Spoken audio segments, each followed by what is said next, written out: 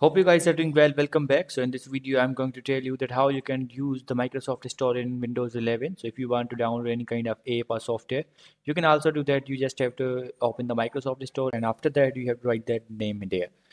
So let's start. So first of all, what you have to do, you have to write the store here. For example, I'm going to write this, and as you can see, here's the option for the Microsoft Store. So we have to click on this, and after clicking on this, it will be open. It will take few seconds. Before opening this, you have to enter your Microsoft ID. As you can see, I have already inserted that, so Microsoft Store is open.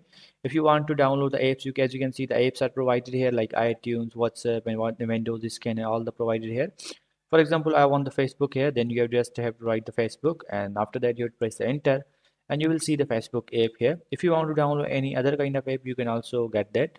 For example, I'm going to click on this, and after clicking on this, I want to install this. Then simply you have to open this, and you have to click on the get.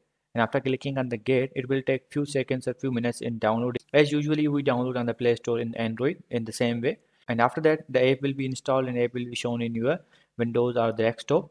So I hope you guys understand this video, that how you can download any kind of app or software on Microsoft Store. So see you guys in the next video.